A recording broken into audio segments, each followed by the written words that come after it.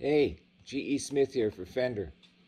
I've been a Fender guy my whole life. My mom got me this guitar when I was 11, and somehow I held on to it. A lot of other stuff came and went, but this one's still here, and I'm sure glad of it. I just used this guitar a whole lot to make a record with a buddy of mine named Leroy Bell, a great singer-songwriter. He comes from Seattle. And we got together in January of 2019, and he had this song called America. And it's really good. If you, I think anyway, if you go on YouTube or any place else, check out America, G.E. Smith, Leroy Bell. The band's called Stony Hill. I think you'll like it. You'll hear this guitar and several other guitars. As you can see, I got a whole bunch of stuff. I went nuts, you know, and couldn't resist a good telly when it came along. One of the things that I really love about a Telecaster is that you can play anything on it. You know, any kind of music. Guys like Ted Green, you know, amazing jazz stuff. Something that I always love to play. There's a great Charlie Christian piece. You know, Charlie Christian was really the first electric guitar player who kind of got an electric guitar when they first came out in the 30s and knew what to do with it. You know, he really knew what to do with it. And he played this piece called A Smooth One with the Benny Goodman Band. And it kind of goes like this.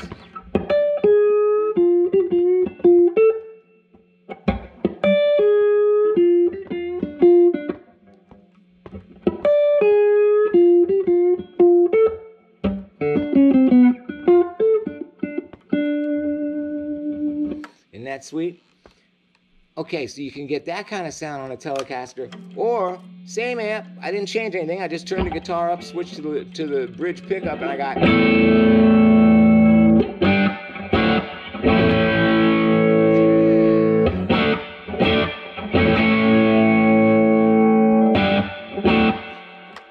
mean, that's fun, right?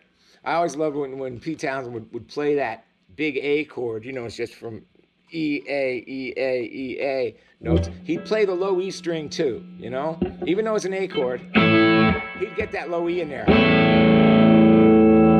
Just to make it huge and big and nasty. I love that kind of stuff. Now, Fender started way back when, you know, they were making steels. And one of the things that I've done during this virus deal, you know, being home all the time and stuff, is I got out my steels and I really practiced. And I really tried to learn, you know, what are all the notes? You know, that's the most important thing that you got to know. What note are you playing, huh? When you're at the 8th fret on the G string. You got to know that. You got to know your whole fingerboard. So I know my guitar, but I didn't really know it on a steel. Especially because on steel you use different tunings.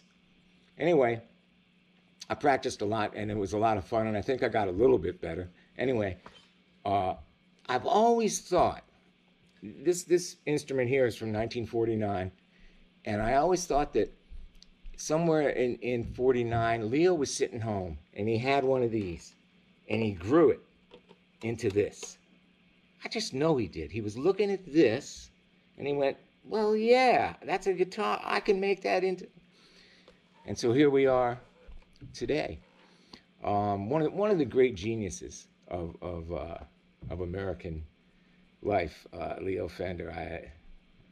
I wouldn't be sitting here if it wasn't for him, you know. Anyway,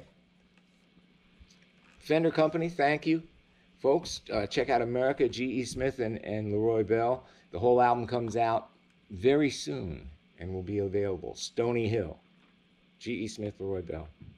Thank you, Fender.